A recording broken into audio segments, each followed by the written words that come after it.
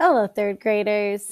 Today is Tuesday, and it's the second day of your free write practice where you get to be the creator of your own story. Today's going to look a little different, though. Yesterday, you were just creating the ending of the story that I had started, Gary the Gutter Cat.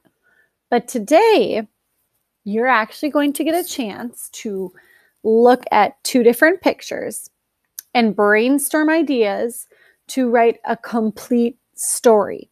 So you need to use characters, setting, problem, and solution in order to finish the story.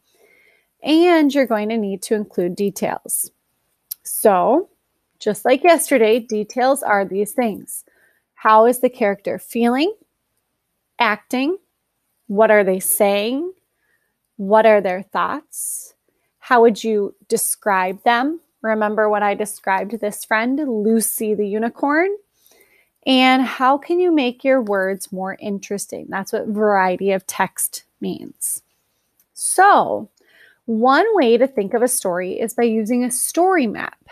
And I actually borrowed this from Annie and Moby because when they were trying to write a story, that's what Annie did. She first started with the who, or who's the main character. Okay, so when you look at the picture, who are the characters that are going to be in that story? Now, let me show you what I mean. In your Google Forms today, you're going to see two pictures. Okay, the top is a picture of a boy walking a dog. Maybe it's his dog, maybe it's his grandma's dog, maybe it's his neighbor's dog. That's for you to decide. And they're going through a puddle. So you need to think about who are the main characters in that picture. You get to choose their name. Or you could choose picture number 2, which looks like a girl who's at a water park. There's some more kids in the background. Maybe they're her friends. Maybe they're there for her birthday. So you don't have to write two different stories, but you get to choose. Do you want to use picture 1 to write a story or picture 2 to write a story? And once you've chosen your picture, then you start to use the story map. Okay?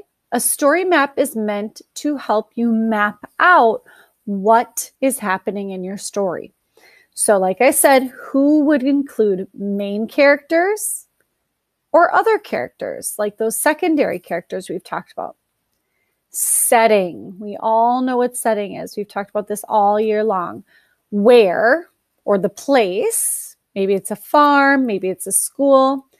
And when, what time? Is it in the past, the present, or the future?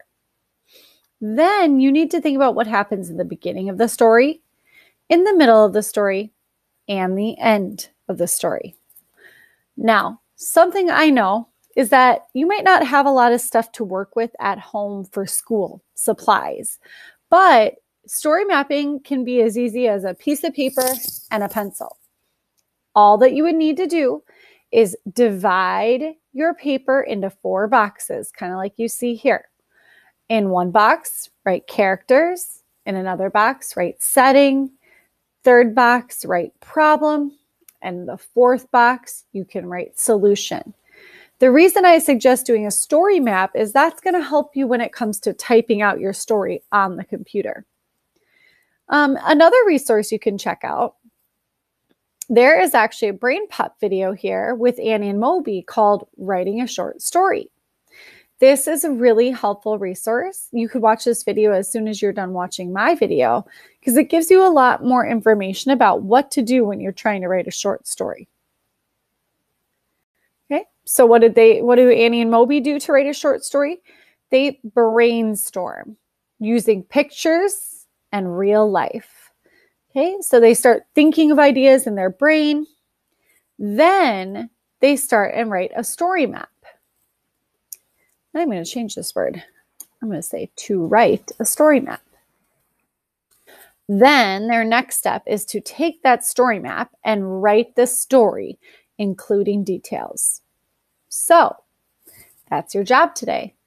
You need to remember to choose one of these two pictures, create an idea in your brain, then do a story map, and then write your story, including details.